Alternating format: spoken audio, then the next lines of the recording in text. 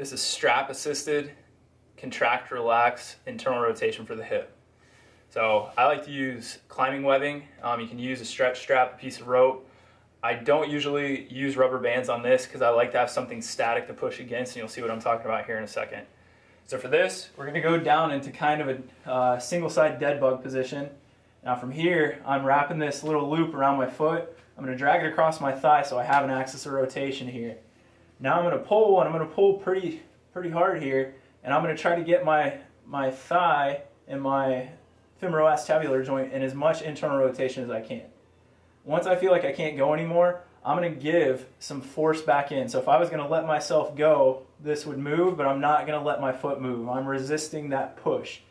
I'm going to push for about 3 seconds, take a deep breath, relax, and I'm going to try to pull it out to the next range of motion. We're going to keep doing that until we hit a final wall. It might be 6, 7, 10 times, but you're going to see you're going to get a drastic improvement in internal rotation if we just have a muscle extensibility issue going on here. So again, that's strap assisted hip internal rotation.